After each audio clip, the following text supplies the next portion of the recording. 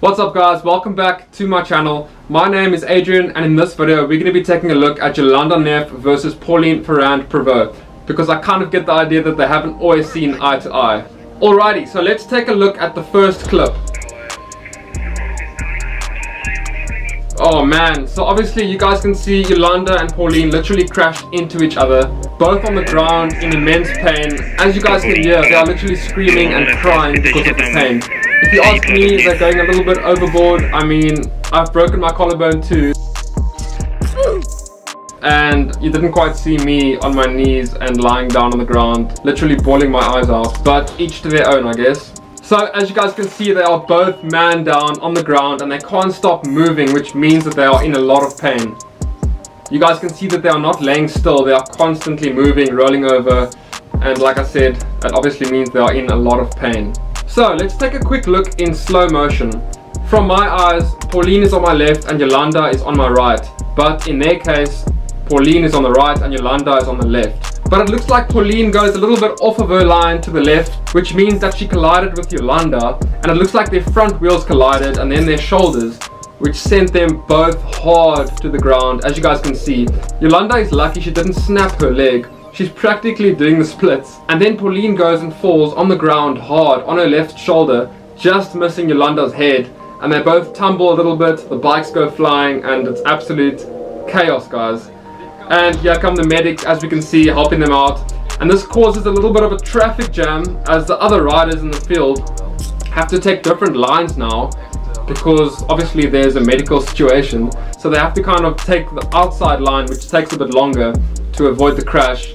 If they did take the inside line, yeah, they would have probably made even more of a crash, because that inside line, by the looks of it, is quite sketchy. I mean, I've never been there before in person, but as I can see and tell, the outside line is definitely safer in a scenario like this.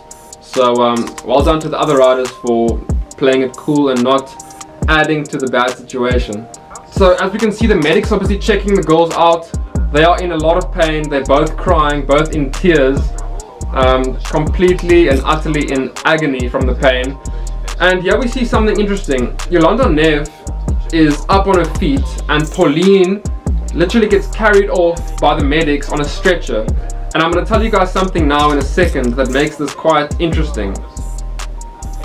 So there we can see Pauline completely out of it, in tears, and yeah, not having a good time.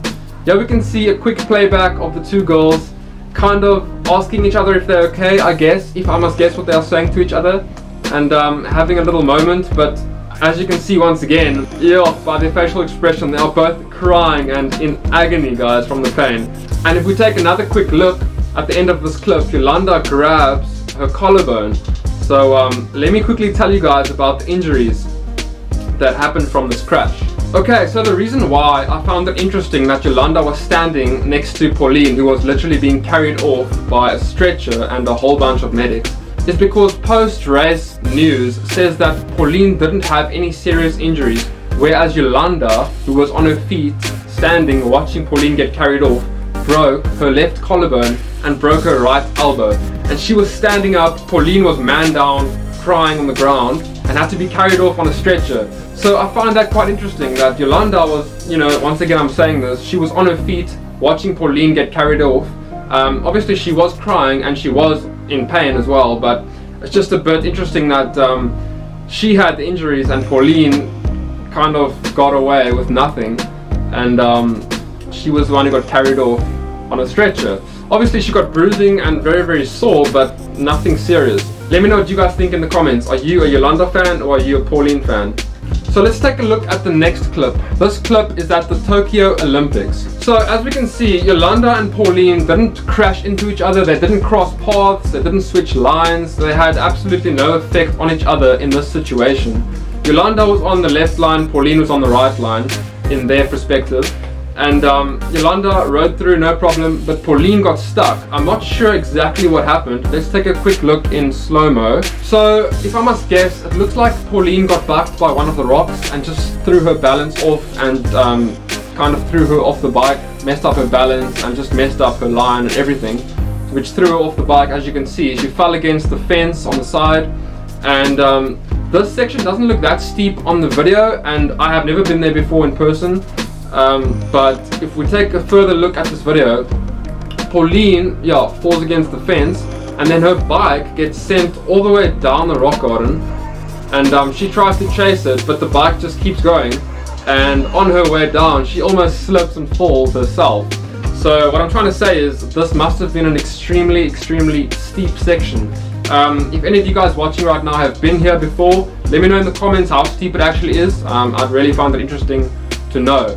But this wasted a lot of time for Pauline, and yeah, I don't know, it's not really possible to come back from this unless you're having a super good day. Then she picks her bike up, other riders coming past, giving her a little scream and just to make her aware that they're coming, but I'm sure she's not bothered. She just wants to get on her bike and carry on. I think it's Evie Richards that went past her there. As you guys can see, she can barely get up this rock garden. It must be incredibly steep. It's insane. Like, it doesn't look that bad on video, but once again, video probably does not do it justice.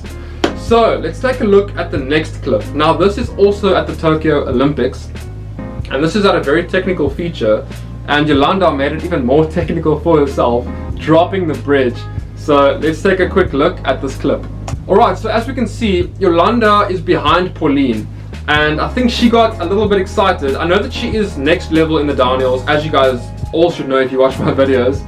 I go on about it quite a lot, but I think she was a little bit overexcited, and she tried to drop this massive drop next to Pauline, and she didn't really have a clear line. I kind of think she just went for it. I mean, in a race with all the adrenaline, especially the Olympics, and if you're in front, you know, your mind could do crazy things and you could make crazy decisions, and I would say this is an absolute crazy decision. So Pauline goes down smoothly. Jolanda takes her left line, which is not actually a line, and she drops the entire bridge. And look at her suspension compressing. I mean, she didn't even use proper technique for that drop. She landed on flat, and that looks like a decent 1.5 meter drop, guys, if not 2 meters. I'm not sure, I wasn't ever there. But she dropped that to flat, landed on her front wheel, and then her upper body just had to take the impact. And I don't think she will ever try that again.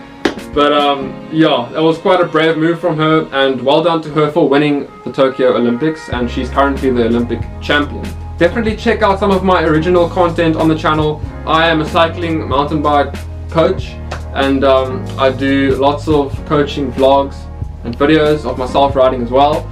And yeah, definitely go check it out and leave some comments for me over there as well.